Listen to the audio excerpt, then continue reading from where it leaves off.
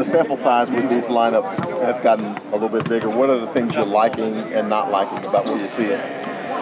Oh, I think we're doing a good job. I think we're doing a good job basically in everything we're doing except the turnovers. The turnovers is, it's been kind of our Achilles heel. We're putting ourselves in a position where we're trying to defend live turnovers, and it just doesn't work out very good in this league. But I think our ball movement, I think we're doing a better job of understanding, the dynamics between Zion and BI and Zion and the other guys where he wants the ball and things like that. We still got to remember that he's played less than 10 NBA games, so it's still a learning process for us. But I think our guys are doing a good job of just trying to make it work and creating chemistry and understanding ball movement and cuts and people movement.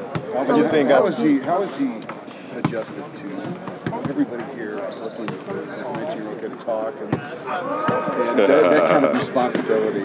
Well, the only thing he got going for him is this kind of been his normal for the last 2 or 3 years really since his high school days. So he's accustomed to that. He's a really bright kid and understands the dynamic of the media. So it's not anything that's intimidating to him. I don't think.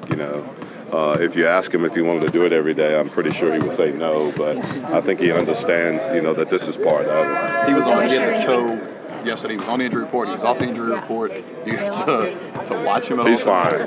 He's fine. Okay. Tom Brady was fine. I think Tom was on there every week, right? He was. Okay. Well, I think he's fine. It was just something that popped up after the last game? He's fine. Okay. I mean, it's not even open for discussion. It's not anything. Okay. Elvin, the Bulls here talk a lot about the rebuild and what stage they are in this rebuild. Do your young guys talk about this thing as a rebuild that you're doing? Do they talk about it as just young guys that are kind of up and coming, excited? I mean, what's the context of how this thing's looking? We've never talked about rebuild. The only thing that we've talked about is taking our team and trying to have them play at the highest level that they possibly can play. I think we got a good young players, and obviously experience become really important in those situations right there. And the more they play together, the more comfortable they feel with each other, and the more they play together, the more experience they'll have as far as the NBA and how it operates. Elvin, what do you notice? No. Go ahead. We were together once. Okay. You mentioned B.I. What have you liked about how he's progressed this season? Oh, I think the thing with B.I. is that, he's put in the work. He's put in a lot of work, from the time, he got released medically to be able to get on the court.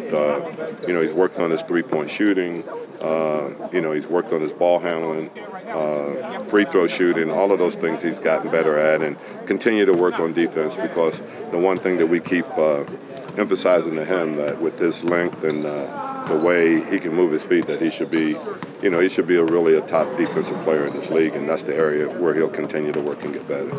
All right, I'm sorry to cut you off. No problem. I always defer to Layla. Zion's making his first regular season stops in all these arenas. What do you notice about the energy inside when he's on the road for the first time? It's just different. I've been around a lot of guys, obviously with, Steph in that group at Golden State, and, Blake in that group, and even David Robinson and guys like that. It's just a different vibe altogether with him. I think they can relate to him. He's a 19-year-old, and most of the kids are his age and stuff that wants to come and see him, and he's just a real personable guy. He's that, and he plays. The excitement that he plays with and the plays that he can make, I think people enjoy seeing. So it's just kind of who he is, really. I can't explain it, though. I really can't. It really is a phenomenon. That every city, everything, we get to a hotel at 3 a.m.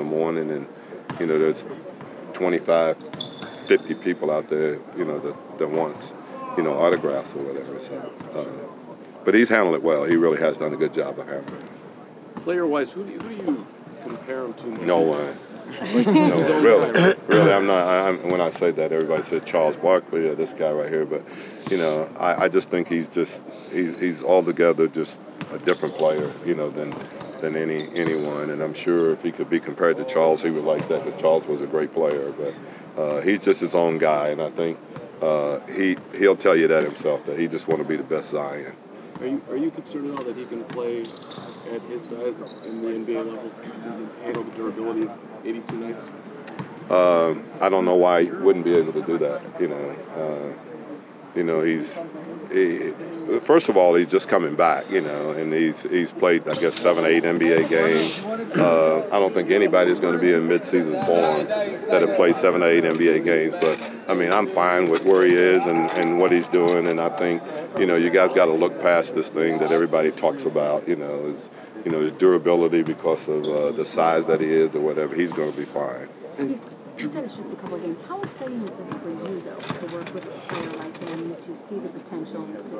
Oh, I think you get a situation, where you coach a player of that nature that could be a generational player. I mean, I think you get really lucky, and then we get extremely lucky in the fact that he's just so coachable, and he wants to learn and he wants to be a great player. So he's willing to listen, and he's willing to listen to the veteran players on our team. I think JJ and Drew and even FaZe have been there and have talked to him about certain situations. And as I said, the night that we were here and won the lottery, although we couldn't say who we were going to pick, I think everybody had a general idea of who we would pick. Drew's been a topic of conversation for a lot of people like us the past few weeks. What do you think about the way he's handled all of the speculation leading up to the deadline today? Oh, guys, I think when you've been in this league a few years, you understand that that's just a part of it, and everybody's name is thrown out there, and there's a ton of guys, 30, 40 guys have, they've talked about being traded, things like that. And I think it's just something that you don't really bother about giving any time to. If it's going to happen, it would happen, but most of the guys just go about their business and not worry about it. Are there any measures you have to take to keep Zion grounded? He seems pretty naturally humble. Nah, his mom keeps him grounded. His mom and dad. We don't have to worry about that one. Trust me on that, okay? He's grounded, and he'll be grounded, okay? Thank you. Appreciate it. Oh, I just think he's a real personable guy. I just think he's a good guy. I mean, like I said, he's a great teammate. I think you talk to anybody at Duke or anywhere he's been, and he's a great teammate.